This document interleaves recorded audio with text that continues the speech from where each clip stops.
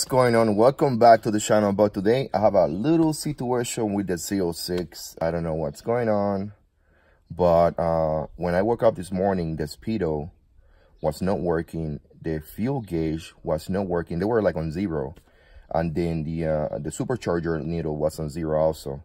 Now I went back to the house. I drove like less than a mile back here, and this is what I'm finding, guys. Take a look. So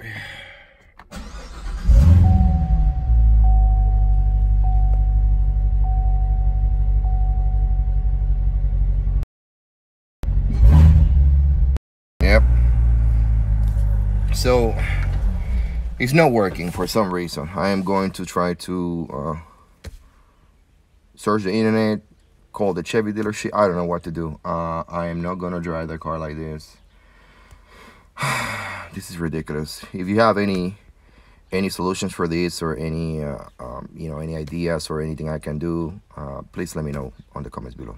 Okay guys, I don't know what's going on with the car, but definitely the next time I take it to service, I'm gonna let them know, hey, what's going on. But the gauge, the needles are back where it's supposed to be.